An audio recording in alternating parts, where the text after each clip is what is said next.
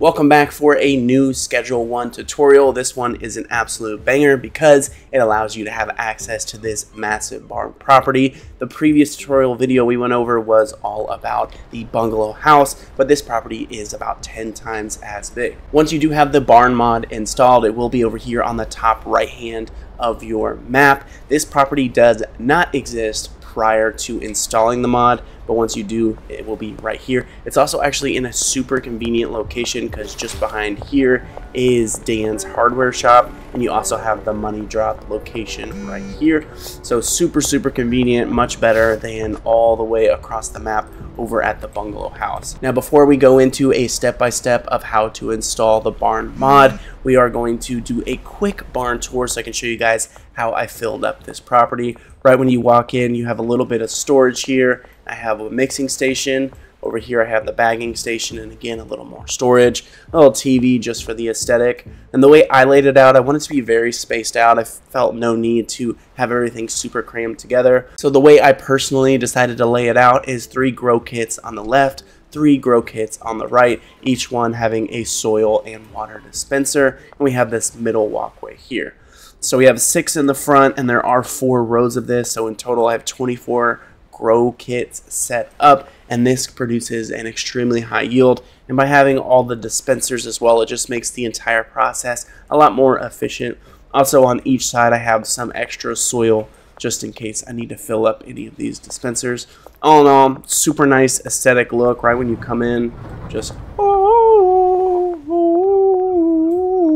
this area here I didn't know what to do with. I just left it blank for now. Over here we have a display case where I'll probably put some of the premium nugs that I go ahead and mix.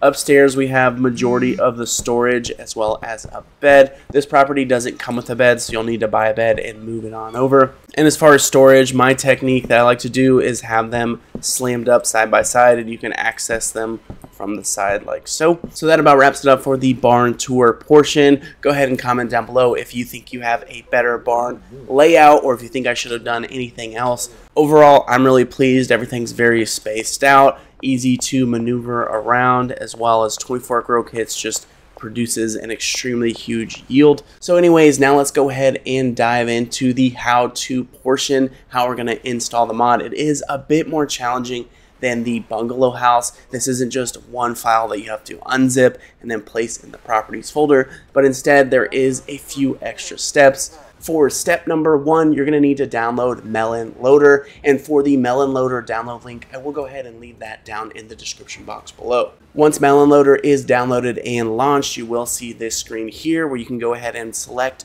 which game you would like to mod. So we're going to click Schedule 1. Next, you'll go ahead and click install, and the process is pretty easy. It is completed in about 3 seconds.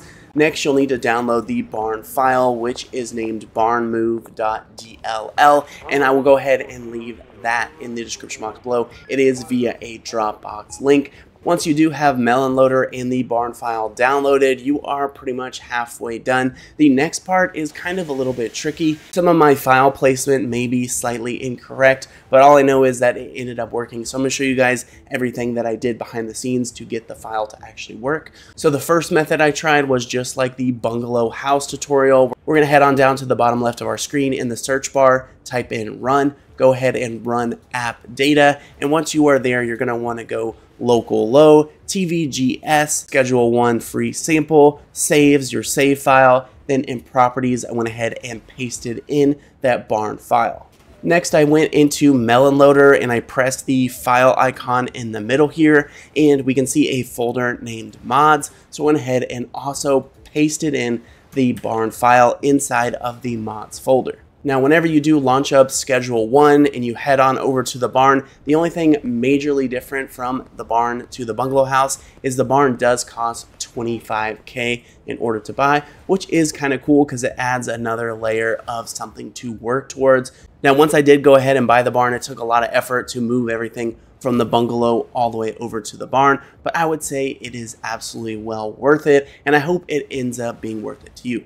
Now, if this video was of some use to you, please feel free to leave a like or comment down below. It's a free way to help out the channel, and go ahead and comment down below with any additional questions that you may have about the video, or if you have any other cool builds within the barn itself. Now, with that being said, that about wraps it up for this video about how to acquire the barn in Schedule 1. Hope you guys enjoyed, and I'll catch you next time.